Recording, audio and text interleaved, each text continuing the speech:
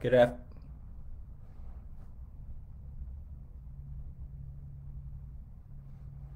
Good evening, Temple of Faith. I pray that you are having a blessed afternoon. I want to welcome you to our Wednesday night Bible study. First of all, Happy New Year to all of you who are joining us. I'm so grateful for this opportunity. Before we go any further, I want to give honor to our pastor, Pastor Gary Bush, and his wife, First Lady Sandra Bush, and to each of you who are assembled on tonight. Before we go any further, let's take a moment to prayer and we would go further into our word. Father, we thank you for this opportunity to share. We thank you for this privilege of seeing another day. We thank you for this new year. God, you've been great to us and you've been kind. We thank you for how you've shown us your compassion and your favor and your love. God, we ask that you would bless what I have prepared. I ask that you would bless the hearts who are here to receive, and I ask that you would speak through me the word that you have given me, and that you would give it with clarity, impartation, and with provision for what they are needful, what they are needing of. We pray all this in Jesus' name. Amen. This month, we're going to be focusing on Acts, which is the birth of the church. We're focusing this entire first month of January on the book of Acts to focus in on the church and to focus in what the church was doing after Jesus had resurrected from the grave. If you study the book of Acts, it's a very interesting book. It talks about the great exploits of the apostles, of many things they did, many things they encountered, and it also focuses on the gift of the Holy Spirit. And so I wanted to title this series on the book of Acts, I call it the Turning the World Upside Down. Again, it's called Turning the World Upside Down, as found in Acts 17, verse 6, which says, "These that have turned the world upside down are come hither also." And if you say the context, it was talking about how the disciples had gone out and spread the gospel, and they was changing the religious norms of that day. And so week one, we want to focus on the gift of the Spirit. That's going to be the focus, and the title of this week's lesson is the gift of the Spirit. And we're going to be focusing primarily on the empowerment of the Spirit and how it propels us to live a bold and courageous life in Christ Jesus. And so again, I want to give you some context on the book of Acts. The book of Acts focuses on the birth of the New Testament church after the resurrection of Jesus Christ. As I mentioned, the church that would become a global in its outreach, it was birthed through the Holy Spirit on the day of Pentecost.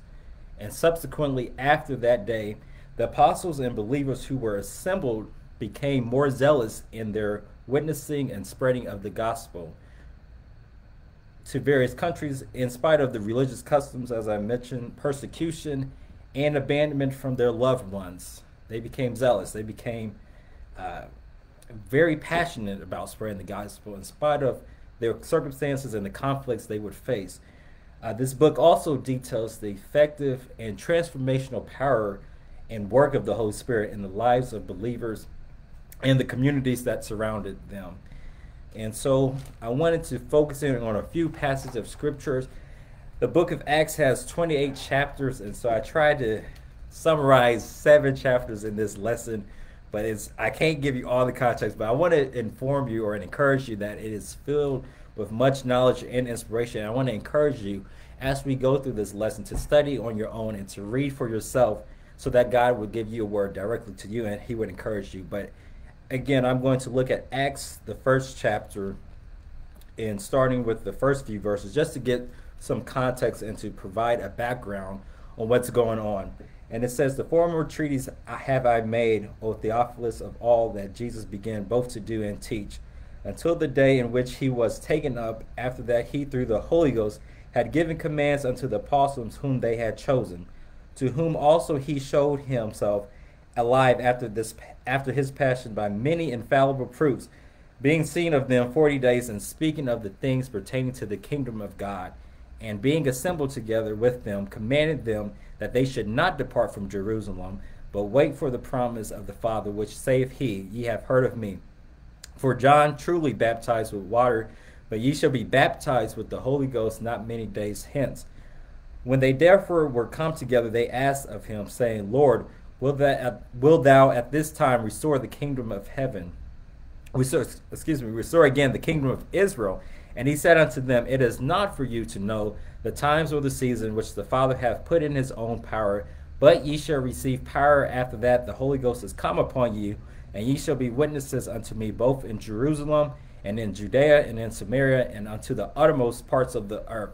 And so that's our background scripture for this lessons. We're focusing again on Acts, and in these particular passages or these scriptures, we find that Jesus was telling them that it was not for them to know when he would restore the kingdom of Israel, but he told them to wait, and then after he told them to wait, he said they would receive power after the Holy Ghost has come upon them. And so again, the book of Acts is written by Luke, who was a physician, and he's detailing what is to come. He's giving them context of what has happened. So at this point of the scripture, the apostles had already seen and witnessed the resurrection power of Jesus Christ from him raising from the dead. But at this time, they was increasingly fearful because they was encumbered about with much persecution. They was fearful because if they was to be seen at that time, they would face imprisonment or challenges with the government, the Roman government, but also with the church and the Sadducees or the Pharisees at the time. In short, the Jews at that time. And so because of the fear, because they was persecuting them because of what the resurrection had occurred in that city and in that environment, they were fearful because they did not want to face persecution, because the rising of Jesus proved that he was the Son of God, and they did not want people to focus on that. So they was trying to kill the noise. They was trying to hinder them from that message being preached and expanding the gospel to other people, so that they would have as many believers in Judaism, but it would give more attention to the believers and to those who believe in Christ. And so I want to move forward. I don't want to spend too much time there, but they was very fearful, and so they needed power. That's why the Lord had told them that they would receive power after the Holy Ghost had come upon them, and it would enable them to be witnesses. Now let's focus in on Pentecost in Acts 2, the 1st to the 4th verse, and it says this: And when the day of Pentecost was fully come, they were all with one accord in one place, and suddenly there came a sound from heaven as of a rushing mighty wind, and it filled all the house where they were sitting. And when they appeared unto them, there appeared unto them cloven tongues like as of fire, and it sat upon each of them, and they were all filled with the Holy Ghost, and began to speak with other tongues as the Spirit gave them utterance. So again, before this happened, they were fearful. They were uncertain of what was going to happen to them because of the threats of the government, and they was uncertain of what their future would hold. And so the day of Pentecost comes, they're filled with the Spirit, and they speak in other tongues. And as you study that passage of scriptures, they begin to speak and glorify God with those tongues. But people begin to hear them who were of different nationalities, and they understood what they were saying in their language, in their native language. Even though they weren't of that nationality, they began to speak in a different language that the other nationalities of those around them understood. And so it gave them influence with those people. And some people criticize, again, you see as you study the scriptures and you look through that chapter, people was criticizing them and said they were drunk because of the time of day. But Peter stood up and testified and preached to the church, and he gave clarity to what was happening with Pentecost. And so because of his preaching, as I study, it says 3,000 souls were added to the church that day, and the Lord continued to add to the church daily because of that experience with the Holy Ghost and that boldness for Peter to preach. In spite of the opposition or the persecution he may face, he still preached the gospel with boldness and clarity, and because of that, 3,000 souls were baptized and was added to the church. As we go through the various chapters, we see that in the 3rd chapter, Peter and John go to the temple of prayer, and he heals a lame man, and again it spreads the fame, and it gives an opportunity for people to believe on the name of Christ because they witnessed an actual miracle outside of the life of Jesus. So they saw everyday people like you and I, or men, regular people, shall I say, like you and I, with that power that they experienced from Jesus. And so as we move forward in chapter 4, it talks about, again, the Sadducees are becoming upset because of what's happening. They're threatening their customs and their norms, and people are being drawn to Peter and being drawn to the gospel. But consequently, because they're being drawn to the gospel, they're being drawn away from the customs and the practices of Judaism. So they was feeling threatened, so they wanted to control the spread of the gospel. But Peter still stood up in this chapter 4, and it says 5,000 this time saved. So if you look at that, that's a total, if you're calculating, of 8,000 at the minimum. And so the gospel is being expanded. The gospel is reaching people. And because of this, again, the Jews are feeling threatened. And so in verse 21 of chapter 4, it talks about how they was threatening them to be punished. So they're experiencing all types of threats. In the future chapters, they're going to experience the actual persecution. As I read, Stephen was stoned because of Stephen was a deacon. And you read that in chapter 6, he was appointed to govern the affairs of the church, but he was filled with boldness, and he preached the word of God with power. And it again increased the number of believers in the city of Jerusalem. But because of his preaching, the people was upset. The Sadducees were upset, and they stoned him to death. So you see, because of the gospel, because of the message of Jesus, it does bring challenge in and of itself. It does cause people to be upset with you, and it causes those who are not believers to find offense with you just because of what you believe. And because they were going to encounter all types of suffering, such as persecution. As I mentioned, the persecution would include flogging, which is being beaten unmercifully, being thrown into prison, being hanged upside down. They would be killed and slaughtered for the name of Christ, because they believed in Jesus Christ and they was going to stand fast in their testimony. They would face this persecution because, again, the Sadducees were upset that they would lose control of the people, and they wanted to control the dynamic. But God knew that all the while, and that's why he gave them the Holy Ghost, which equipped them to be powerful. Again, as you look before the receiving of the Holy Ghost, they were fearful, they was uncertain, and they were insecure about their future. But when they received the Holy Ghost, they dropped that fear and that experience of being uncertain or afraid, and they moved in the power of the Holy Ghost. And because of that, they were empowered to live a life that was full of courage.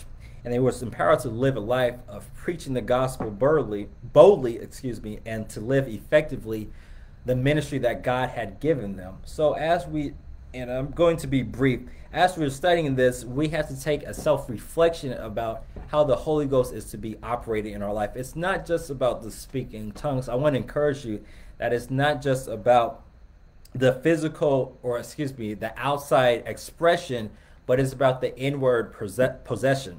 I want to say that again. It's not about the outward expression, but it's about the inward possession of the Holy Ghost. The Holy Ghost should not just be limited to the expression of speaking in tongues or the expression of being exuberant in your worship, but it should also be identified in your inward possessions, such as your convictions, and your convictions should align your behavior to be centered in Christ, and that you operate in power and in integrity. I'm getting ahead of myself. Let me slow down. So we have to focus on the gift of the Holy Spirit. It is to equip us to be bold witnesses. The scripture tells us clearly that you would be my witnesses into Judea, Samaria, and to the uttermost parts of the world. That should be our first focus, is how effective are we living in today's times. As you're realizing, in 2022, we've been in a pandemic for going on 2 years in a few months. And as you realize that, we've also been facing economic uncertainty, political uprising. We saw that the Capitol building was stormed last year. There's so much confusion. And then we also have the racial profiling and police brutality. There's so much that we're facing that could be threatening our peace of mind and that can keep us in a state of fear. But the Holy Ghost should live inside of you, and it should equip you to be courageous. It should equip you to be an overcomer, and it should equip you to be steadfast in your faith as you go through the book of Acts. And we're going to be talking more in the weeks to come about the exploits that they did, but they were steadfast in their profession and in their beliefs, and because of that, they were steadfast in the actions and the things that they did for Christ. So I want to challenge you again, as you look at the times we're facing, we're not able to assemble ourselves as we once were with the regular norms that we had in place. We didn't have to be distant and restricted in our connection with each other, and even with our coverings on our face. We didn't have that. But because of what's going on, the pandemic has allowed us to become more isolated, and it has allowed us to become more distracted from the things of God. The enemy has challenged the believers' beliefs. The enemy has challenged the believers' convictions and their standards and their ability to stand up for Christ. But just like in the book of Acts, we find that they were challenged as well. They was threatened to be beaten and to be taken into prison and to be abused for the sake of Christ. But they did not allow the challenge or the threatenings to hold them back from what they were supposed to do. So I want to challenge you at the beginning of this year of 2022, this first Wednesday of the year, to not let anything separate you from the love of Christ, to actually draw closer to God in this season. This Bible is designed to bring us closer to God. It's not designed just to bring us closer to the building, but the building of the church is just the building. I want to admonish you that this is about the church, the book of Acts, but I want to admonish you that you are the church. It's not just the brick and mortar. The Bible says we are the temples of God. Once we receive Christ, we become the temple of God. So this message is personal. It's to challenge you to grow in your faith, to be steadfast, to be bold, to stand up for your convictions and your beliefs, to stand up and to do the ministry God has assigned you. This text talks about evangelism, and we are to be living epistles of men, as the scripture says. So we have to be consistent in our pursuit of evangelizing effectively with our words, but also more importantly with our lives. And so again, I want to encourage you, if we're going to talk more about how the church expanded, it talks about how the church was added to daily. We should be doing the same work as believers of Christ. It's not just the pastor's job. It's not just the preacher's job or those who are consistent in church. It's all of our jobs to expand the gospel of Christ. He told us to be witnesses. And so we must be mindful in the times that we live in that are challenging our belief system and are challenging our world views, that we have to be consistent in evangelism. And I don't want to be too long. I'm trying to watch my time, but I have plenty of time. But we have to be mindful that we must be courageous in witnessing and being bold in our stands for Christ. And so, again, as I come to a close, this chapter, or these chapters, this book is filled with much context, much inspiration, much stories that will amaze you if you take the time to read. And I just want you to know that in this first week, we want to focus on being bold and courageous in our walk with the Lord, because we know that we are challenged with many things. Ironically, the Lord just dropped in my spirit that is the that is the theme of the church of this year. The challenge we face is what Presiding Bishop Sheard has given us. But just as we are challenged today, we see that God was faithful to the people of God in the New Testament of Acts, and he still expanded the church. So my last word would be, what has God given you to do in 2022 or even in 2021? Was you faithful in that task? Did you allow fear to step in and to keep you back and to keep you from going forward in that thing that God has given you? Or have you allowed complacency or the status quo, or just become a little hindered or discouraged in what God has called you to do? I cannot tell you specifically what he's called you to do. I know what he's called me to do, but what has he challenged you to do? And we may not have the same assignment, but the thing is, we must equally be faithful in the assignment that God has given us, whether that is to offer the ministry of helps or to be a witness. We're all to be witnesses, as I mentioned, but we must be mindful that time is running out, and we have to be bold in our faith. We have to be zealous like the disciples and the apostles were. We have to be consistent, and we have to be aggressive in sharing our faith with the world, because the world is at stake. As you've witnessed, this pandemic has taken away so many lives and so many people have gone astray. But how many people did you witness to in this season? How many people did you share the gospel with in your family? How many people know that you're saved even?